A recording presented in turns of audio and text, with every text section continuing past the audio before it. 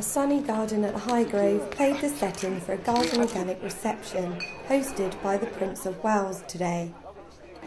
The charity has promoted ways of growing organic food for over 20 years and has attracted a number of well-known food industry experts to its cause, including Michelin-starred chef Raymond Blanc.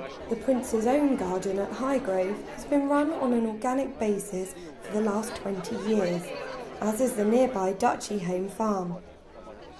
The gardens at Clarence House and Birkhall are managed in the same way. His Royal Highness met a number of people involved with Garden Organic, as well as some familiar faces from Incredible Edible in Todmorden, which he visited last year as part of his Start initiative.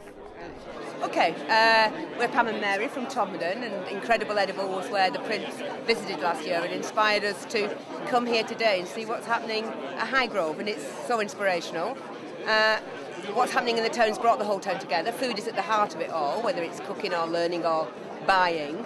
And now Mary was reminding me we've got 20 other towns in the country that are doing it. So it's a really grassroots way, a really simple way, a really understandable way of people taking charge of their own lives and making it better.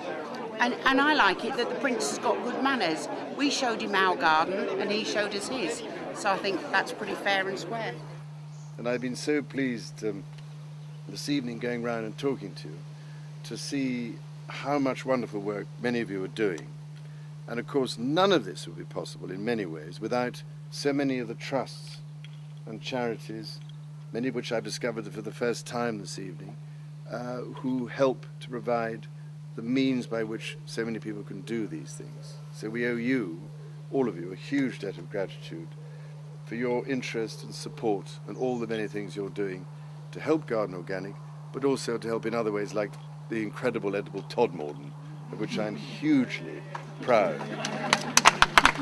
So, ladies and gentlemen, thank you for your support, and I'm very proud indeed to be patron of Garden Organic, which is, if I may say so, a jolly good thing.